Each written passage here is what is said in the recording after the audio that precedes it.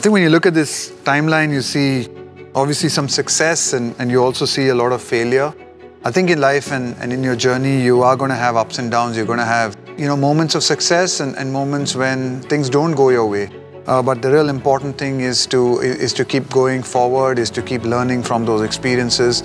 You can't always control the results, but you can certainly control, your preparation, or you can certainly control the way you go about doing things.